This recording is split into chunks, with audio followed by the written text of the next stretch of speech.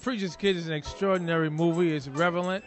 It has humor. It has wisdom. It's biblically based. I encourage every single believer, every church, every pastor to get behind this movie and support it. You gotta see The Preacher's Kid. Praise when life closes in praise. The hand of God is so strong upon this movie. Millions and millions of prodigals are going to come home to Jesus.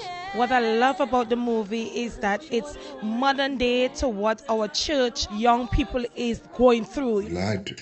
I'm going on the road with a gospel play. I mean, it's just like church daddy singing, praising, and You're not going anywhere. Get off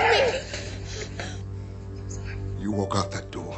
Never step foot in this house again. I'm so far away from home. So we got to keep it real. We got to go where the people are hurting. And we got to bring those people that are hurting into the movie theater so they could see we go through suffering also. People who will witness this view of what God had to say in a modern approach. We've all had the temptation, and we've all fallen for the temptations.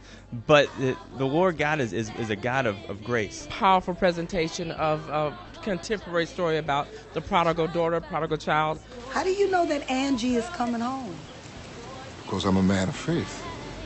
Daddy, can I please come? The Bible said, oh God, teach a child in the way that he should go, and when he's old, he should not depart from it. That movie alone is going to save a lot of souls. God loves you no matter what you're going through, no matter where you are in life, you can come back home. Can I come home tonight? Tell me everything will be alright.